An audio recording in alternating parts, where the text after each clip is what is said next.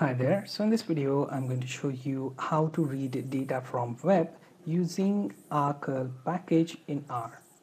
So I have opened RStudio. You can run this same code in your R terminal as well. So the first thing in RStudio, I'm going to install one package from tools, install packages, and here I'm going to choose package name RCurl. Okay, so just type in R then curl, so you get this package from the list. Okay, and then hit install. I already have this package installed, so I'm going to hit cancel. And now I want you to create one R script. Now here, first thing we will call is this library and then RCurl.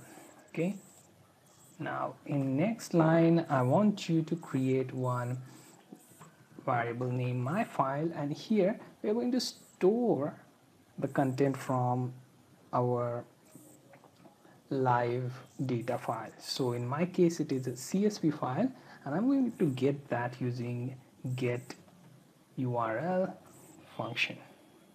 Okay, inside within single quotes I'm going to paste this CSV file address, and on next line I'm going to simply create one data variable which is going to filter this data using read.csv method.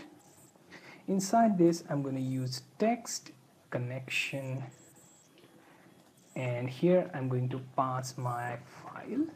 Okay, and also we are going to take a look at header separated with tab.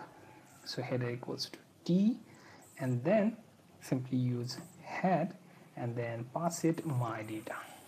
Okay, now let's select all of this and use run, or you can do stepwise running of each command. So first line is library RCurl, then next is